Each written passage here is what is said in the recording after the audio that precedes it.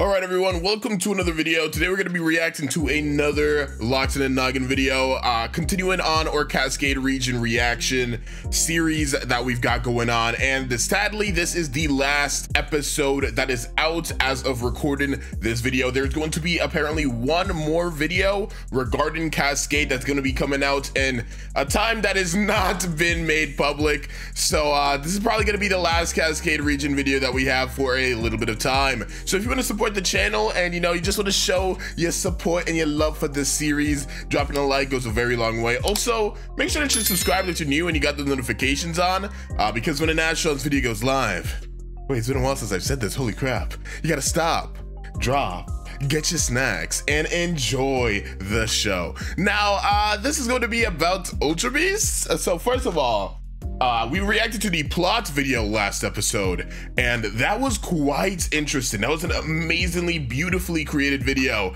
And at the very end, if you remember, we got a bit of a teaser of the Ultra Beasts. Not really a teaser, like we know what they look like, we know what their names are and what they do, but we didn't really get the details. So in this video, we're gonna be getting the details. But anyways, enough talking. We have a giveaway going on for Legends Arceus. Make sure that you, join that. It'll be in the description. Also, follow my other channels, because in this week I'm going to be uploading every single day on all three of them. So I'm working really hard. The support really would mean a lot. But anyways, let's begin this. Let's go. I feel so relieved that I finally posted that hour-long Kaskade plot video a little while back. And with that, I introduced a few Lockemon, like Golgar. Oh yeah, I remember that. For reasons, I'll save their explanation for another video. Today, we're talking about the post-game legendaries. Oh yeah, you did say that. And I think it was like 2 videos ago, I think. He said that he was going to, the last video in the Kaskade series, which is going to be to finish up the Pokemon that he hasn't explained yet. My voice kind of died a little bit there. I'm not emotional or anything, but man, it's been a journey, dude. Holy crap.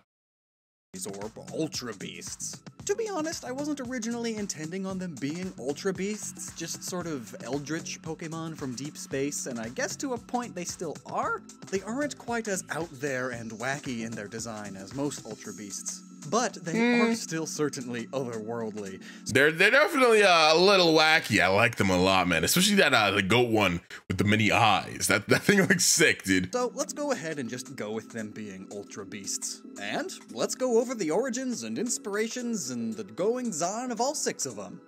Yeah, that's this video. Diavolo? What's going on here? Here we go. Is the common Ultra Beast found even before the post-game. It's Orphthalod. Interestingly, they have always been in the Kaskade region, if you ask. Yeah, I was about to say, like, we've seen a couple Orphtalods throughout the region, so this whole time they were Ultra Beasts. I knew they definitely had a connection to the Ultra Beasts, obviously, since they kind of made the whole plan to bring them to the world. But I didn't know that they were actual Ultra Beasts in themselves, right? That's pretty cool. This design, I never really took the time to really talk about it, but it is very eerie and it has like this really cool aesthetic to it, dude. I love the way this Pokemon works. My phone fell. My phone fell again. You know what? Listen. Anyway, we doing it live, baby. No cutting. Anyways, I don't know. I really like it. Ask anyone about them, though photo, textbook, and fossil records for them seem to disappear around the end of the 20th century, as if they just suddenly appeared. Oh well, if you ask anybody, they've just always been here. Oh, okay. They've always been great, and it sure is neat and interesting how important people always have one. Oh well. I don't, though. So Orphthalod, all of these beasties really, but especially Orphthalod, pull from Lovecraftian horror, eldritch horror, a genre of horror that is, interestingly, out of all of the states, most popular in Oregon, and Washington is where it's the 3rd most popular. Perhaps it has to do with all of the rainy weather here. So, I wanted an Elder God-inspired super legendary of sorts, Ultra Necrozma tier, which is what led to the mind-flaying shenanigans that Andromodai causes, as well as Orphthalod's Such a cool name. Its name pulls from orb, like the magical wizard's orb, cephalopod, Orthology, which is the study of words as it knows human language and can plant words into people's heads, and Elder God. Orpthalod, Elder God. Orpthalod is a psychic, dark-type space octopus spider thing that floats. They can't take— It's kind of like a Malamar on crack. Like, y'all remember that Malamar episode in X and Y, bro? Yeah, it's kind of like a Magmar. Did I say Magmar? No, I said Malamar, right? Yeah, it's kind of like a Malamar on crack. I like that a lot, actually. That's really cool. Total control of minds, but they can make memories incredibly fuzzy and give commands not through strict control, but through suggestion. They wouldn't be suggested. They wouldn't be suggesting me anything, though. I'm too built crazy like that. They wouldn't be able to do nothing. That's why none of them mess with me. You see the vision, right? I know y'all see the vision. As they reduce inhibitions. In the plot video, it was revealed that Tom Bezel's main Mon is an Orpthalod, and perhaps not by choice. And while Tom is for sure a shady businessman, absolutely bordering on evil, his Orpthalod pushes him closer and closer to his own definitions of a monster. Nah. They do this for a reason. The Orpthalods are scouts for their master, much like Tomunk and Temunk are for theirs. The Orpthalods are trying to get the soul energy needed to open a portal to eventually get Endrum Odai through. Just as they did in ancient times before being stopped by the ancient Great Thunderbird. They do. So are we like ever gonna see the actual Thunderbird's like original design? Because obviously we saw Omega Rogon, I think that was his name. It's Omega Rogon, right? We've already seen what that looks like, and it's supposed to be based off the Thunderbird. I hope maybe like we could get like a cool. This is just wishful thinking. But maybe like after the game's out, maybe like a year later, we could get like a DLC where we could go back in time and see the events that occurred. I don't know. I think that would be really cool, but I know that would be a lot of work to do. I just want to see what the original Thunderbird looked like. Maybe we did see it. I don't think so though. I'm pretty sure we've only seen a silhouette the whole time. This, clearly, through manipulating powerful people and Pokemon. Pulling the strings, much like many Illuminati conspiracies or Eldritch cults. Now, as for why an octopus, it should be fairly straightforward. Cthulhu is the most famous of the Elder Gods, and Mind Flayers also have octopus faces. And I also wanted to reference the tree octopus, a hoax-turned cryptid in the Pacific Northwest, and mix in some octopus spider elements in there too. It uses the orb inside its head to levitate and power its mind powers. They say getting someone to stare into the orb is what grants it access to your mind. And like any elder or wizard, it has a long beard made of tentacles. And its head is tall and pointy, like a wizard's hat. The glowing spots not only reference bioluminescent cephalopods, but also the lights, or dead lights, or fairy lights. Basically, the lights that people see because their brains cannot comprehend the true form of an eldritch entity. Also, before we move on, have you noticed that a lot of Cascadian Mon reference mind manipulation and mind control? It's in part as a means of foreshadowing the events of the post-game, and— That is true. There are a lot of psychic types, or just Pokemon in general, that have a lot of mind control elements in the Kaskade region. That's very cool. Just because the mystical Mount Spectral, with its ability to open the hearts, minds, and souls of those around it, would clearly have an impact of the evolution on local Mon. Even the Great Thunderbird. The Great Thunderbird fights off the majority of them with its immense power, and even commands some to leave. And they listen. Now, considering Orpthalod has tricked everyone into thinking it's always been here, it wouldn't have a UB name, much like the Light Trio. And now, let's skip over the Cataclysmic Quartet and head straight for Endrum Odai.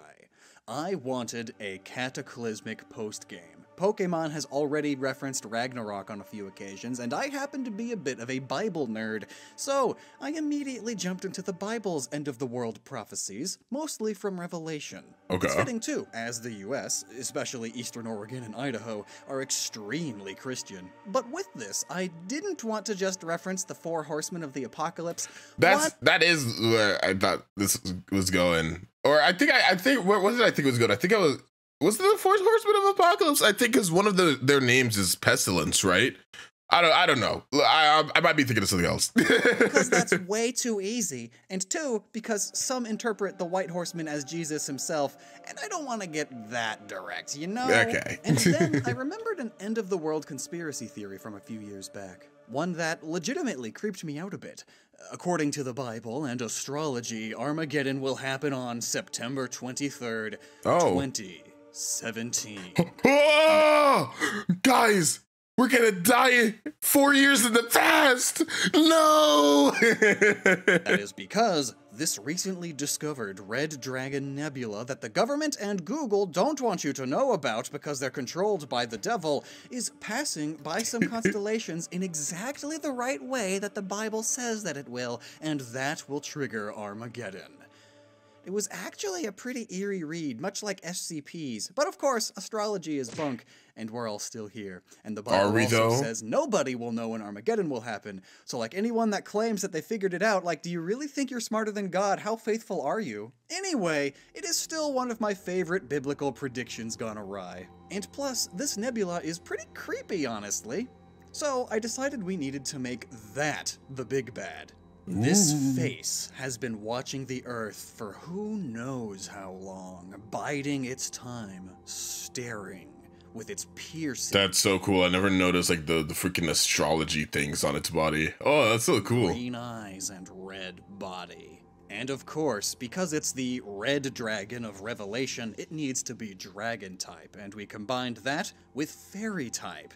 Together, they sort of embody infinity energy as a whole. Yeah. Space and magic as a whole, even.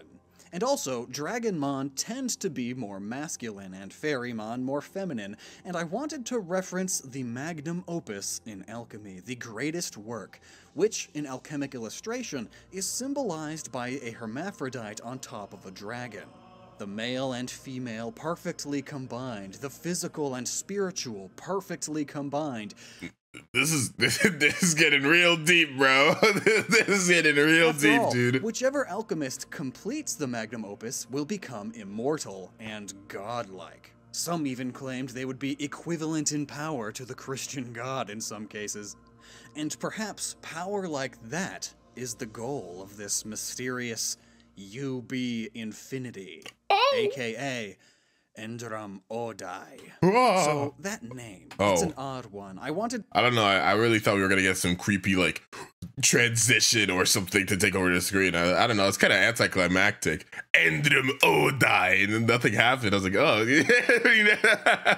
it's just me, the anticipation, you know? To invoke alien and eldritch naming schemes for sure, but I also wanted it to softly reference a few things, like the magnum opus. Endram Odai, same sort of syllables, and the end of magnum, beginning of opus. Endram Odai, magnum opus. I get it. I also wanted it to sound a bit like Andromeda. Andromedae. Andromeda. Andromeda is our closest neighboring galaxy, and also the Andromeda constellation in Greek myth tells the tale of a woman being eaten by a sea monster. Oh! Some depict this sea monster as a dragon, while others depict it as a whale or giant fish. Sometimes both. And also, that very same constellation in the Far East is known as the Fairy Constellation. Oh, that's so sick. Perfectly fitting of its type and origins and all that. And if you didn't put it together already, that Greek tale of Andromeda, it's very similar to the tale of the Red Dragon in Revelation. A red dragon is threatening to eat a woman and her child, and also— Red Dragon? Yu-Gi-Oh? Rather than breathing fire, it spews water like a raging river. Oh. Perhaps another connection to sea monsters, eh? This red dragon in Revelation is said to have 7 heads with 7 crowns, so Andromeda has 7 sets. Wait, holy crap. eyes. Is that what the Yu-Gi-Oh! 5D's dragon is based off of? Like the red dragon? If y'all ever watched Yu-Gi-Oh! 5D's, I never finished it, but I know like the general plot. I don't know why I'm mentioning this in a Pokemon video, but it just hit me because I think there was like 7 people that had the connection to the Crimson Dragon. I don't think this has any correlation to what's going on at all, but it just suddenly hit me. I was like, wait, I should finish 5Ds. I'm gonna finish 5Ds. All right, I don't know what that has to do with this. Each with little ears of sorts, sort of representing the crown. The red dragon also has 10 horns, so 1, 2, 3, 8, 9, 10. Oh. Perfect. And to top it all off, well, space whales are already a trope of sorts in a lot of media. So perfect. Yeah. But what is its true goal? Well, who knows? But it can't be good. Does it intend to consume the planet? To eat human minds and souls like a rapture, except you get eaten? It for sure has some sort of connection to that. And looking at it gives humans migraines. Perhaps because that's all it takes for it to start, eating away at your mind and memory. Much like how Chandelure burns away at nearby souls. It eats away at memory, and also does that glitchy texture thing, right? Sort of like messing with the game's code. Messing with its RAM. Boom, boom, boom. End RAM. Boom, boom, boom. Or die. And then we have what are essentially its generals, UB Harbinger and UB Cavalry, later known as Pestulation and Revillon. These two are not unique in their space. Like most of the Ultra Beasts, there are plenty of them in their own worlds. These ones just happen to be the only ones here in Isn't that scary, though? Like, that's something I've always found interesting about Ultra Beasts. I've never played Ultra Sun and Ultra Moon or Sun and Moon, but I did watch the anime. And I remember there was an episode when Ash had gotten his Naganadel or the Poipole, right? Or maybe it's not when he got it, but when it left. But they went to their dimension, and they're literally just crawling everywhere. Like, there's so many Ultra Beasts everywhere, and that's kind of scary because Ultra Beasts are really powerful. They're like on legendary level. So the fact that there's like a ton of Pestilations out there, that's kind of scary. Imagine going to that universe. You'd probably get rocked. Not me though. I'm chilling, but you know, I'm about that bag. That's really cool though. I've always found the Ultra Beasts very, very like scary because of that. They are each based on biblical beasts that arrive in armies in Revelations chapter 9. Revillon pulls primarily from these armored horse-lion snakes, and Pestulation is primarily the... I thought it was a dog. I mean, I knew it was a lion with a snake tail. Duh. Swarm of locusts with scorpion tails. There are all sorts of ways different people have interpreted the way they look, and this more broad nature of their depiction is why I wanted to picture them as Ultra Beasts, or Pokemon. So let's start with Pestulation. The name clearly references pestilence, which is a horseman of the apocalypse, but this is the only one of them. I knew I wasn't stupid. Well, I knew I wasn't that stupid. References them. Pestilence also has a lot in common with locusts in the Bible anyway. Now we mix pestilence with revelation and scorpion and pest and even elation, which means happy and exhilarated. And look at that face. Does that look like the face of mercy to you? It is a poison flying type with the Steelworker ability, and it's what happens when you flip a scorpion upside down.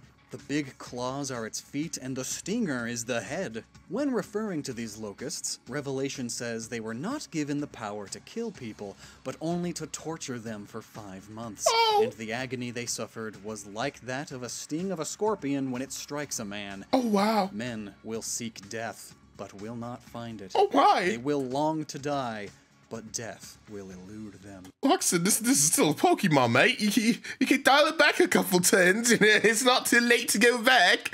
I don't know. Dude, that was so scary. I turned British, dude. Holy crap. Now, I know there's a lot of dark Pokemon out there. Every time I say something is dark for Pokemon, someone has to bring up Pokédex entries. So I'll save your time. But that's kind of intense, is it not? I guess it is. Same as Pestilence, though. Its signature move, Adulterate, working name, maybe, horribly poisons the target. It's just like the move Toxic, but stronger. Oh. The catch being, this poison damage cannot reduce the opponent's HP to 0. That literally, okay, it matters, but holy crap, in a metagame, okay, here we go. Oh, he's getting competitive. In a metagame that this would build with like the 2v2s and the weather, that is so good. All you need is a Pokemon with priority. I hit my mic, I'm sorry. But all you need is a Pokemon with priority, and they can take huge advantage of that. But that is such a cool ability. Holy crap, dude. You know, Loxodon has some really cool ideas for some of these abilities and moves. 0. I meant moves. Now, Revillon, UB Cavalry. It is based on the horse-lion things which are said to breathe fire, smoke, and sulfur.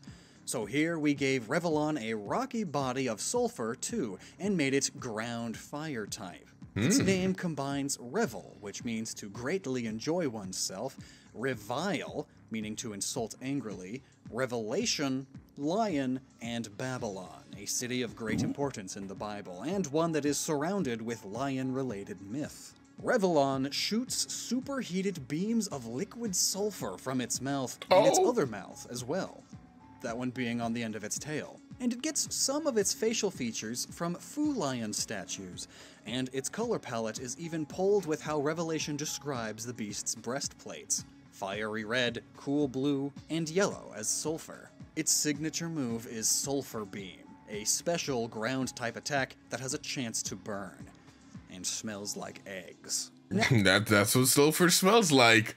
But that's kind of interesting when you compare Pestilence's and Revellon's ability or signature moves, right? I feel like Pestilence's is way better. I feel like that move should have a guaranteed burn chance, just to make it more annoying, you know? I feel like these Pokemon, they're set up to be God tier, so I think that would be fair, but, you know, maybe that's just me. Now, the other two Ultra Beasties... Look at Lamentu, bro. Oh, dude, I'm sorry, Loxton. I'll let you talk in a second. I'll dial it back for you. But holy crap, bro. Look at Lamentu. Look at the way he's stunting, bro. He's standing on his tippy toes. He said, I don't even need to put my foot down for y'all. Y'all not worthy of me. Oh my gosh, the drip. I like Leosi's, whatever. Yeah, as well. I like it as well. I like the things on the tail. But Lamentu, bro, that mod is sick. Oh my gosh, I need one of those, like in the real games. Now. Okay, roll it back. And smells like eggs. Now, the other two Ultra Beasties are special and one of a kind. Yay! They are UB Silence and UB Sacrifice, also known as Leosis and Lamentu. Leosis is a leopard, or leopard. More specifically, a male serpapard, a Mesopotamian and later Egyptian mythical beast, essentially a leopard with the neck of a serpent. Strange. And in case you don't know, Mesopotamia is where you'd find Babylon. The serpapard symbolized great power and would often be shown as guardians to the kings and pharaohs. Another mythical leopard is Zhang from China, a large, wise, and mysterious five-tailed leopard spirit. Okay, that thing looks sick, actually. I'm not gonna lie to you. With a powerful and magical horn on its head. And we take these mythical beasts and combine them with the biblical beast of the sea, which is depicted as a leopard with 7 heads and bare paws. So, Leosis here is water dark type. Cunning and mysterious, sneaky like a soft flowing stream. Bear-like claws protrude from its paws, and its long serpentine neck allows it to see all around itself silently with ease. And its 6 serpentine tails each have a mind of their own, though none can even compare to the cruel intelligence of the main head, which also has a single horn. Leosis can disappear into mist and play cruel tricks on others before eating their souls. His signature ability, Soul Passage, grants him the strongest stat change of the Pokemon on your team that fainted just before you sent it out, as he's manipulating and learning from their soul. And his name pulls from Leopard, Sea, Seance, as it manipulates souls and spirits, and Cease, as in to cease to exist. Like you after every aspect of your being is consumed. And then, Lamentu. Lamentu is a fate-sealing female lamb Ultra Beast. It is it's a lamb, not a goat. Oops. Psychic fire type for reasons that I will now explain. She is based on the Lambs of Revelation, one in Chapter 5 and the other in Ayo! What that lamb doing? Both technically different lambs, but we're combining their elements. One is a lamb with 2 large horns and that speaks like a dragon with fiery breath. And the other lamb looks as though it had been slain as a sacrificial lamb and has 7 horns and 7 eyes. And so, we gave Lamentu 2 large ram horns and 7 eerie-looking eyes. Ooh. The red coloration begins at the neck, like the sliced neck of a sacrificial lamb, and it also is a color fitting of the fire type. Choosing 2... Dude, I know I've already said it once, but like the actual explanation in the backgrounds for the designs is in the names especially as well. Holy crap, they go deep. They go a little too deep for me, honestly. It's kind of intense, but it's cool. Large horns, rather than the 7 of the other lamb, was influenced by Lamentu's connection with Aries, the first in the zodiac, a sheep with 2 large horns. Horoscopes are used by many to foresee the future, fitting of her psychic type, and she also pulls from Mesopotamia. Mamitu is the goddess of destiny and fate. Not much is known about many Mesopotamian gods and goddesses, actually, and she is one of them. But we do know that she is depicted as a sheep-like human, perhaps a woman with ram horns. And it's said that whatever she decrees is irrevocable, for she is fate.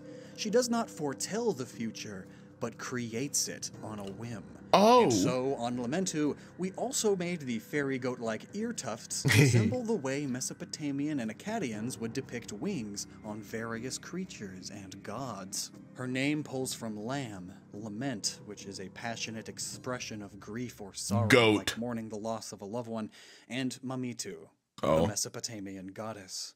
Her signature ability, Expiation, will trigger when she faints, and it heals the next Pokemon you send out of their status Oh my gosh, that's such a cool ability. Oh, that's so cool.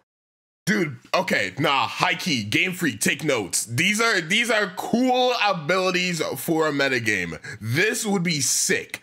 First of all, imagine you get a Pokemon burn, or maybe you have like a Pokemon that's lead purpose is to set up rocks or whatever it may be. You switch it out, whatever.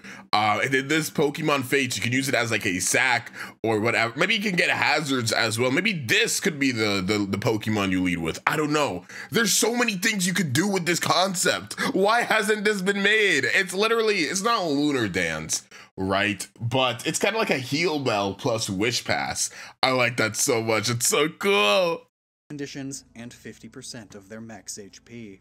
Essentially Lunar Dance, but a bit weaker. Yeah. Because it's an ability instead of a move. As a group, these 4 may be reluctantly working for Andromedai.